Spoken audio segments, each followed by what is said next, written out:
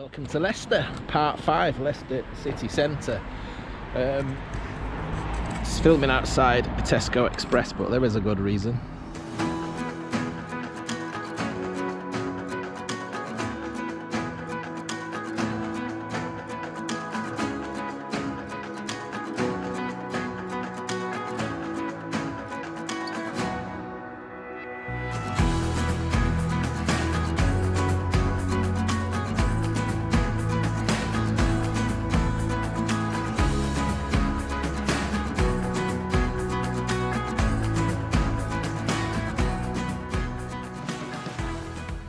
We're actually stood on former Great Central Railway land here, believe it or not.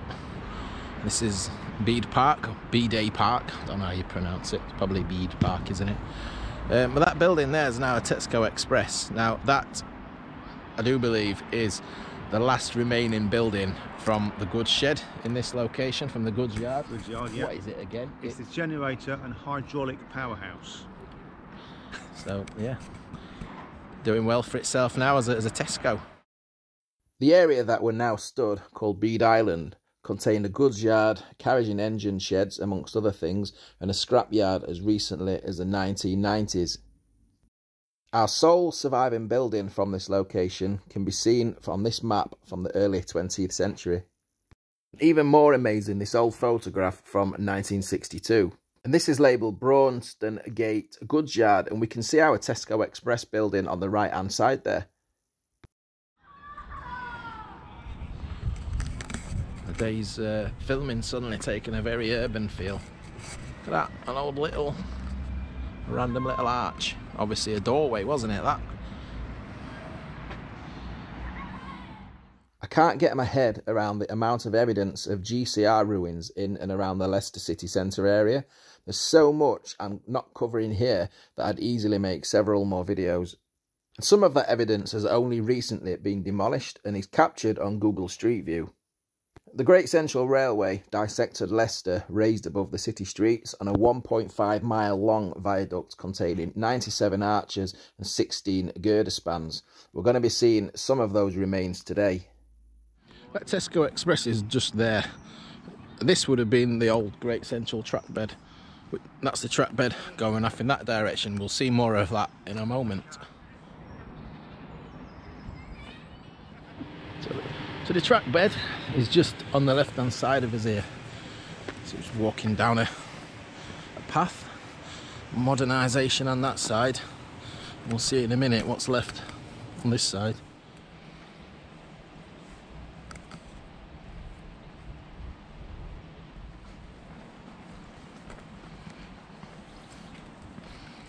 So close here we can virtually touch it. Can't get up on there though. Thought there was an opening, but it's several layers of fences.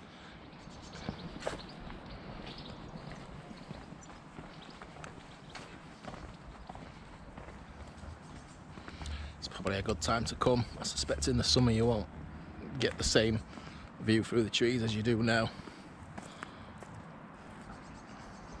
So better view now it's opened up. I mean, the archways look, it's like there is archways behind here. You can see them sticking out above whatever this building that's been stuck on the side here, look. We were just saying, it's great for people like us who are interested in this type of thing and find it, you know, have an interest, but to the normal person, it's just an eyesore, isn't it, really? The footprint that's left in the cities by the remains of things like this.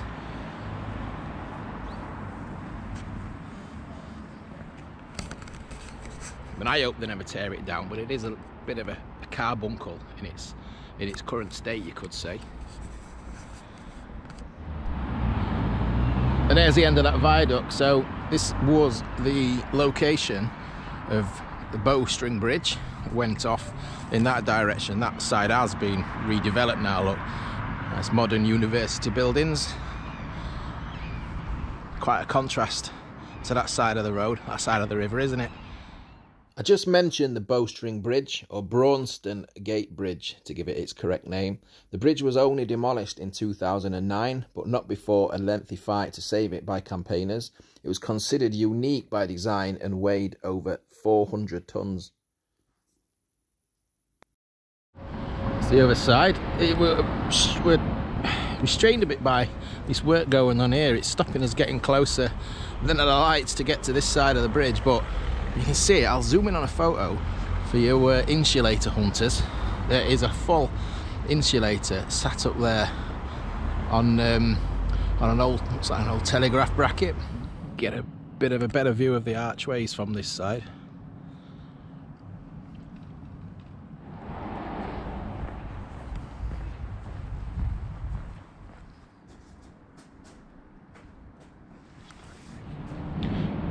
We're moving through the city centre, Leicester City Centre still. This is the old Leicester Central railway station. It's good to see. It's got a modern day purpose now, in my opinion. Would have been better as a railway station, but never mind. Yeah, we're talking about the footprint of the Great Central Railway and the impact on the city centre, but look at the modernisation all the way around. But there's still nods to the old Great Central line. Got a Great Central pub there. This is Great Central Street. I mean, it does look smart enough these days, but only 5 years ago it looked in a much more run-down state. Great Central Railway Parcels Office. Still got the facade on the side of the station frontage. Can you see inside? What's it like? Just poke the camera inside so you can still see the old buildings and such. I don't know the origins or the date of this old photo, but that's the street where we've just been stood, and we can see the front of the station building and also the parcels entrance.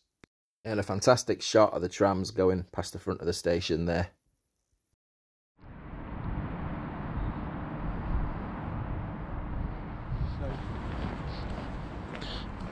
So that was the old parcels office there, and we're walking down now what would have been part of the track bed, and we'll see in a minute. It was quite a large raised area. We'll be able to go and see the other side of the viaduct in a moment.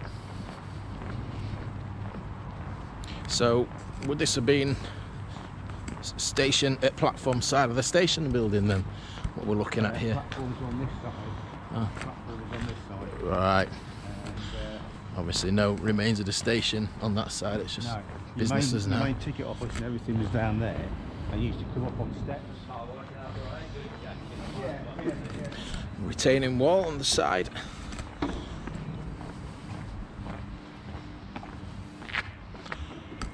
And there's the main station front we've just seen from the other side. There's literally what's left. In this rather scruffy corner of this little industrial site, we still see a little bit of platform. So the old paving slabs.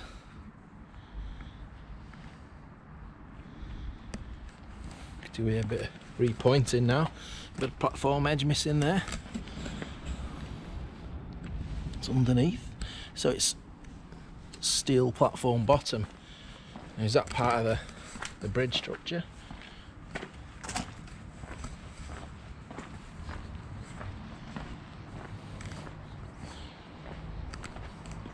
That's where that little bit of remaining platform ends. Rail down this side and rail down that side. I'd love to know what the platform numbers were of these, but yeah, that's the island platform, so that's the other side of that one. There's another one here as well. I'll be able to have a look at the maps when I get home, just to see the layout of the station. Right, yeah. So that's 4 platforms that we've got here then, all together. 2 island platforms basically. This map probably gives the best representation of what we were just looking at. So a H-shaped platform setup, flanked by 6 running lines and bay platforms at either end. So What we've just been looking at would have been the 4 platform edges we saw just above the All Saints Road Bridge. It's a rather sorry little corner of Leicester, this, it has to be said.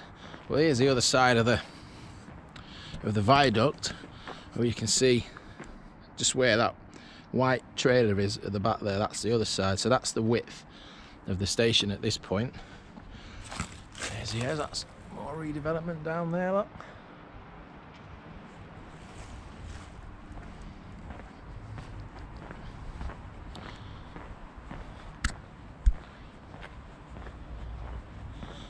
It's a bridge. We can't walk anymore down this side. It's great that those, it's really random that those just last little bit of platforms remain there, isn't it? Let's have a look over here.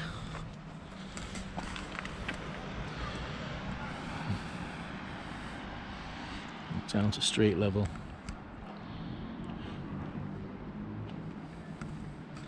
So there's a little legacy of all this remaining in that building there, the Archers Apartments. Like we've seen with other GCR stations, it opened with the line in 1899, but saw a managed decline until ultimate closure in the late 1960s. Ah, so this is the bridge we've just been stood on. This is exactly above here where those platforms are, aren't they? That's it, yeah. Yeah. Yeah, because there's a fence you can't go through there. Yeah, some steps there. Where they're going. It's looking up towards the platforms. I wonder if that just goes into the arch, I'm not sure.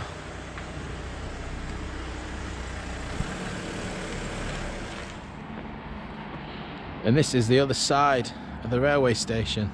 I suppose the adjacent side from the station front.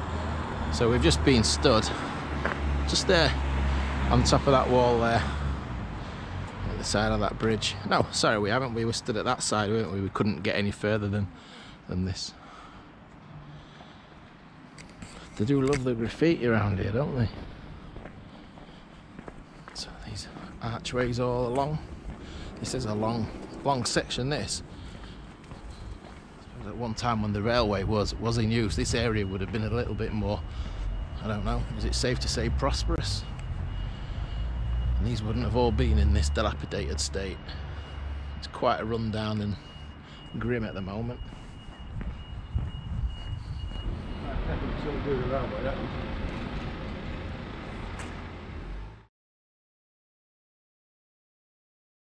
So different series of different arches here. We've got little double arch here, some smaller arches, got a lintel across there, and then a completely separate. So was this different archway altogether? Is this an entrance or to the railway perhaps?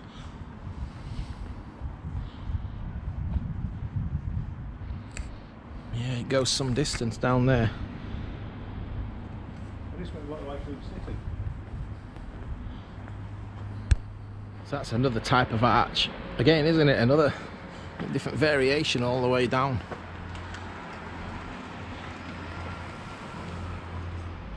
I never noticed this on the way past. Even the graffiti here is railway related.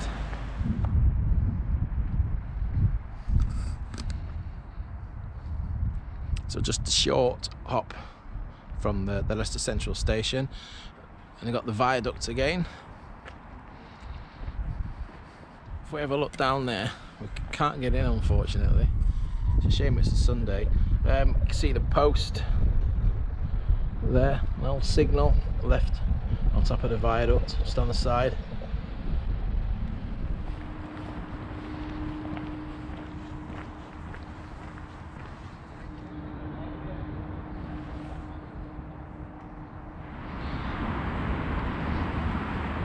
And this is the last thing I'm going to show you from Leicester City Centre, or from the central Leicester. And this, I believe, is called the Last Arch. Shame it's daubed in advertising and things now. But just that. No viaduct that side, bridge missing, just a solitary arch Sort of, you know, the rest of it's all been taken out by industry, but this is the last bit of viaduct left, and it's always referred to as the last arch because there's just one arch left underneath there. More insulators on there as well if someone's got a ladder and a bit of bravery. 1, 2, 3, 4 insulators there. So that's the end of part, I want to say part 4. I've lost track of how many videos we've filmed today. The section that we've done on Leicester, the city centre, central-ish of Leicester. Did I say Leicester enough there? I'm not quite sure. Say it again. Cool, Leicester. Anyway, just one more part to show you. Bit of goofing around, so we're off up to the Great Central Railway just to finish off at the end of the day. So we'll see you in the next part.